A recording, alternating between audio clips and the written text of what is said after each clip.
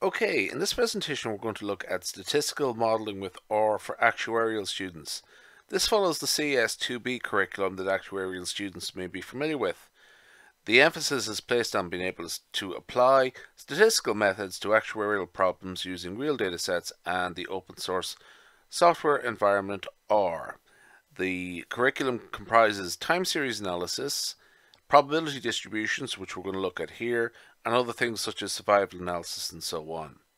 Now, just as a caveat, I am an R programmer mostly, so there are actuarial sort of terminology involved in this presentation. I'm not that familiar with it, so I'm just going to give it my best guess and move on.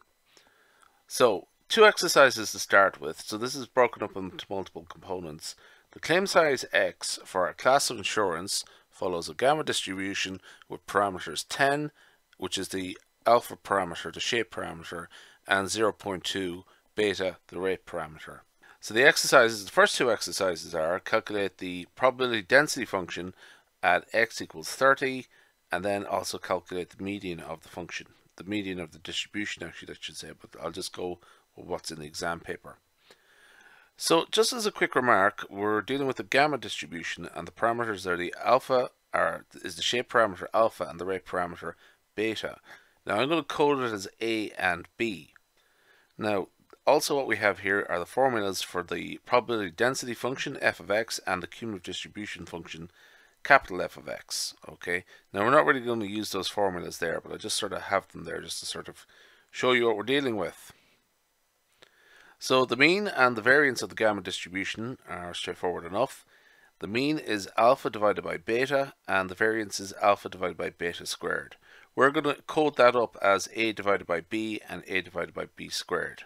Okay, so anyway, let's just begin with the first question. Find the probability density function when x is equal to 30. So we're just going to state alpha and beta as a and b just for the sake of simplicity, and assign the values 10 and 0.2. We're also going to get x equal to 30, just assign that to 30 to x, and there we do it, calculate it there. So that's everything we have to work with. X is equal to 30, shape parameter is A is 10, and the rate parameter is B, which is 0.2. The command is D, that's the probability density function, D for density essentially, and that is the name of the distribution gamma, so D gamma. So we get 0.0137677. Okay, now just to highlight something, this is relevant because there are multiple ways of specifying the gamma distribution. There's also using the scale parameter. So the default settings are rate and shape respectively. So if I just type in A and B without stating rate equals and shape equals, I still get the same answer, or actually shape equals and rate equals 0.0137677. But if I'm dealing with the rate parameter and the shape parameter, I should say, can specify shape and scale. So shape equals A and scale equals 1 over B. So just actually all you have to do is just specify scale equals and shape equals. So I meant to specify shape there. Okay. And that gives us the same answer, 0.0137677. So just watch out for that. There's multiple ways of formulating the gamma distribution, and or we'll pick one in particular, but you can use the other one. So exercise 2, what we have to do is find the median. We want to find m such that the probability of x less than or equal to m equals 0.5. That's the definition of the median. Okay, so here what we do is Q gamma, Q for quantile, the 50th percentile, or the 0.5 quantile, is the median. Okay, so Q gamma, 0.5, A and B, and it turns out to be 48.34357. So that's another straightforward enough one, really. Things are going to get more interesting now, and this is where the actuarial knowledge comes in. A quota share insurance is in place with 75% retained proportion. Okay, so that's actuarial terminology that I'm not familiar with at all, but we'll just go along with what my understanding of it. Estimate the mean and the variance of the amount paid by the reinsurer in respect of a single claim. So essentially, if the retained proportion is 75%, that means that the reinsurer pays 25% of a claim. Okay, so the underlying distribution will have the gamma distribution. The reinsurer will pay 25% of the claims based on that gamma distribution. So the underlying value is X, and what the reinsurer will pay is Y, okay, which is 25% of X. Okay, so how do we code that up? R is 0.75, that's retained proportion. So the underlying distribution of the claims is X, and the mean is A divided by B, which is 50, and the variance is A divided by B squared, which is 250. Okay, that's not what we're asked. We're asked for what the proportion that the reinsurer will pay. So what we get is the expected value of Y, which is 25% of X. Okay, so it's 12.5, and the variance of that is, so the variance is, we're going to use this formula here. Okay, the variance of AX is equal to A squared variance of X. Okay, so how does that relate to what we're doing? So essentially it is 1 minus R is this scalar factor here, and when we take it out of the variance, what we do is we square that. Okay, so here A is 1 minus R, and that means A squared is 1 minus R squared. Okay, so the variance of Y is 1 minus R squared times the variance of X, and that turns out to be 15.625. Okay, so for the rest of the questions, what we're going to do is use the seed 250 for the following questions. So what we're dealing with now is the compound distribution, which is the compound distribution based on the Poisson distribution and the gamma distribution.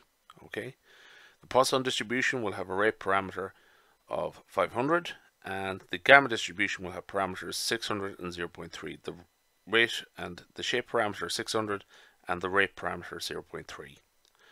So what we're going to do is generate 1000 observations and calculate the 500th simulated value. So we just have to calculate 1000 and just pick out the 500 in that sequence.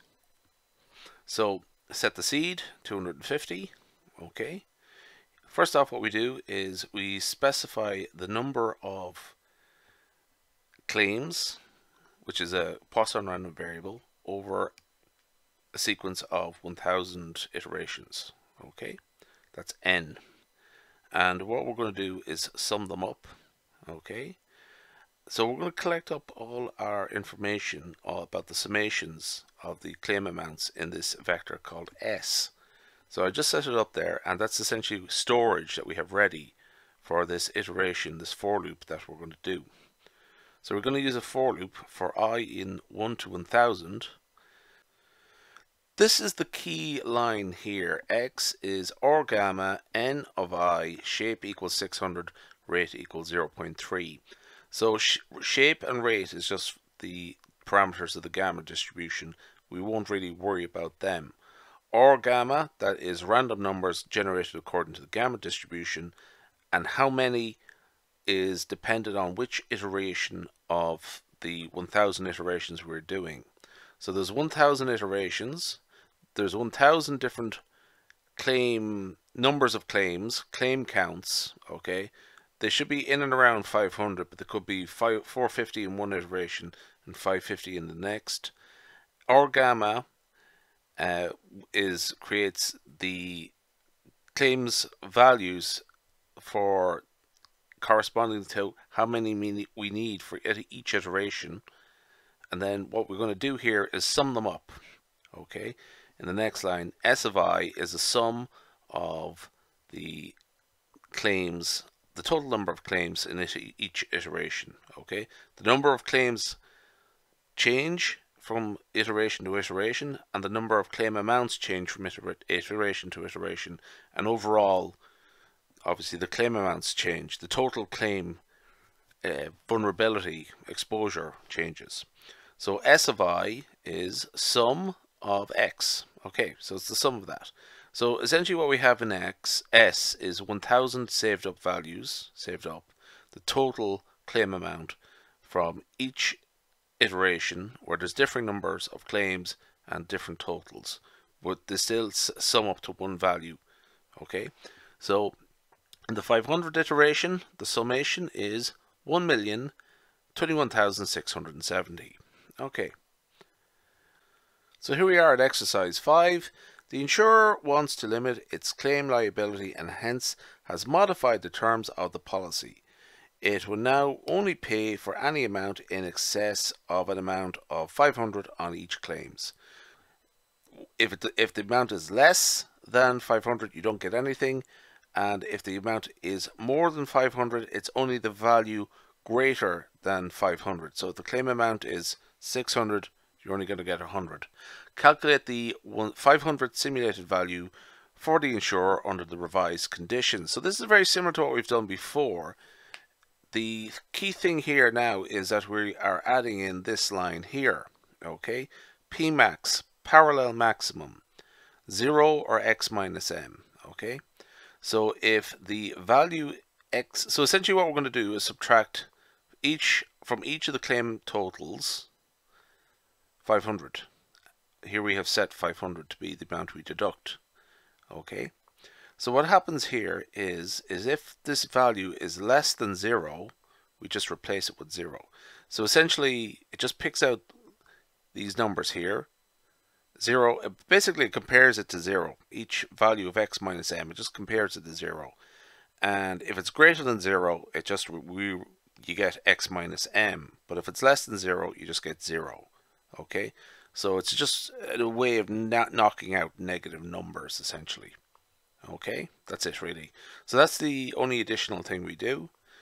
And the 500 claim value there, the total claim amount is 765,670.5. Okay, and exercise 6. The insurer wants to analyze another claim sharing option. Under this scheme, the insurer will pay 75% of the claim amount and the rest will be borne by the shareholder, the policyholder. Calculate the 500 simulated value for the insurer under this option. Okay, so this is very similar to what we've done before. Now M here is just the amount that will have to be paid by the person making the claim.